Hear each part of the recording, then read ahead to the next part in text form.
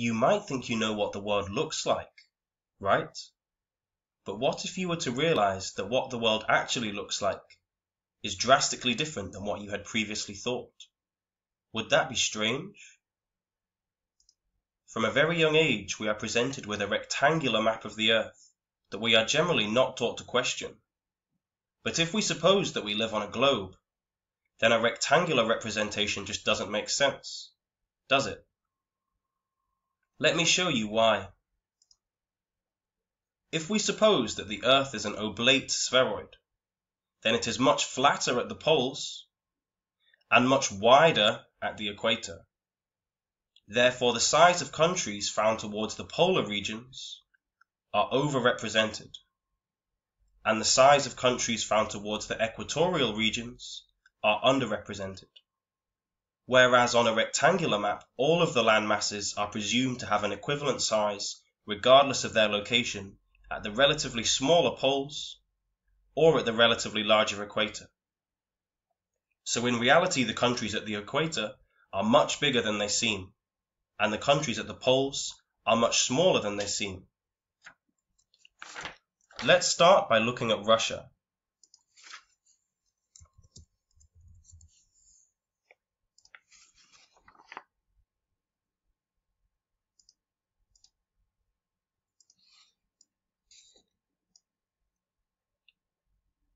Look at Russia in comparison to India.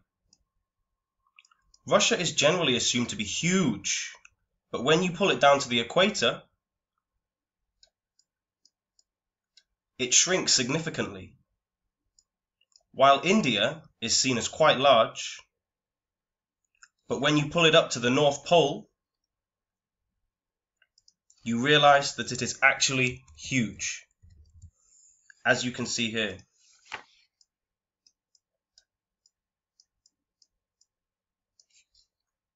Notice the relative sizes of India in the north, whilst Russia is at the equator. Let's pull them back together. Russia is still much bigger, but you realize that in fact it is not so much bigger than India. Now let's look at another one.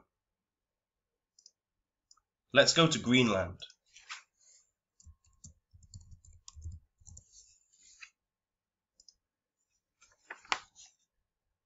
Many people think of Greenland as a big place, around the same size or even larger than Brazil. But it is actually a great deal smaller than Brazil, and Brazil is also far larger than it is often assumed. Let me show you here.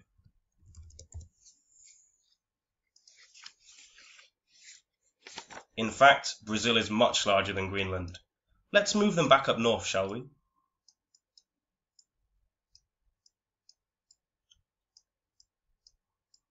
As you can see, at the North Pole, Brazil is in fact enormous. Whilst at the equator, Greenland is tiny. Now for the USA in comparison to Congo.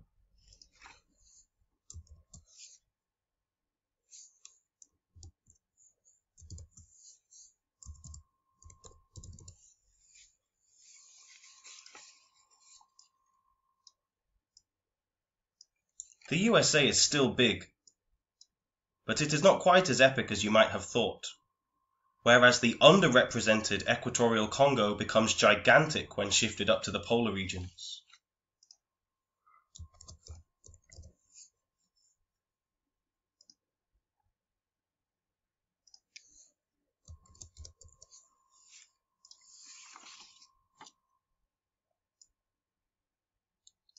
Now, imagine how much natural resources Congo has now that it has been enlarged several times.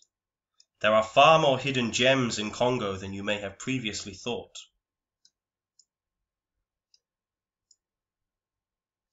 Interesting, right?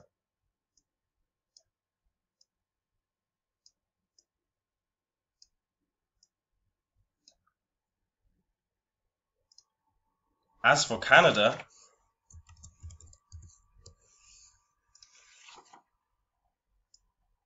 it seems huge here, but it is actually a great deal smaller than you may have previously imagined. It is not so mighty after all. Now at last for Antarctica.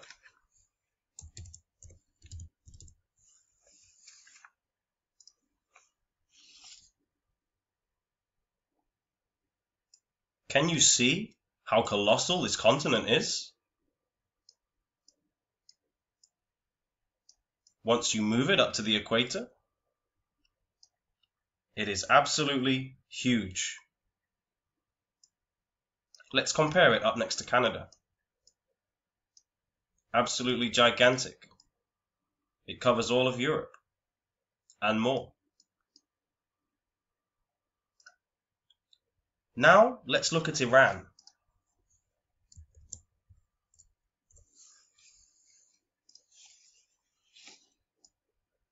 It is actually pretty big.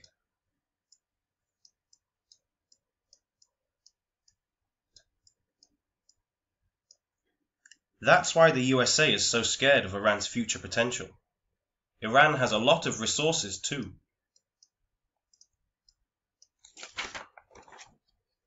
In general, the countries found within the upper northern hemisphere, such as Russia, Greenland, Iceland, Canada, the United States, and Europe, have a huge size bias. Canada, Greenland, and Russia are shown as far larger than they actually are, whilst equatorial and southern hemisphere countries like Congo and Brazil are shown as much smaller than they really are. Antarctica is an example of a large landmass that deserves to be shown as even larger than it is currently shown. It doesn't help that school maps, such as this one, have misleading pictures and diagrams either. Take a look at this typical school map for children and observe these mountains and polar bear in Greenland. We already know that Greenland isn't even close to the size that is shown as on this school map. And to make things even worse, these mountains are given more of a mention than the Himalayas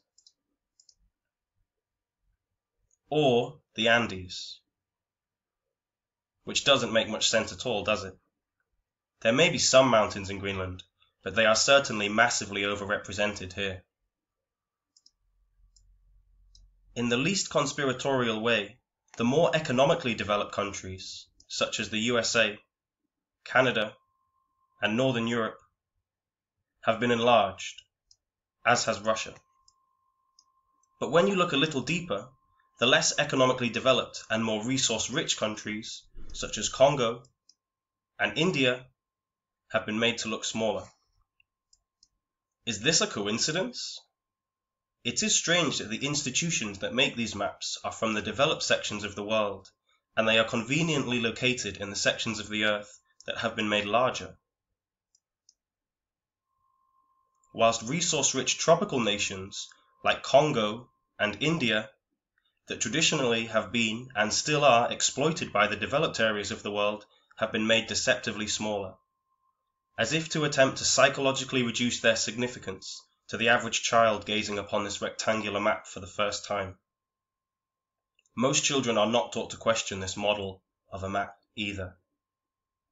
In conclusion, the world looks very different to how it is portrayed in the standard Mercator Projection Map. If the Earth is a globe or an oblate spheroid, then this rectangular representation is not accurate. Thank you for listening, and good night.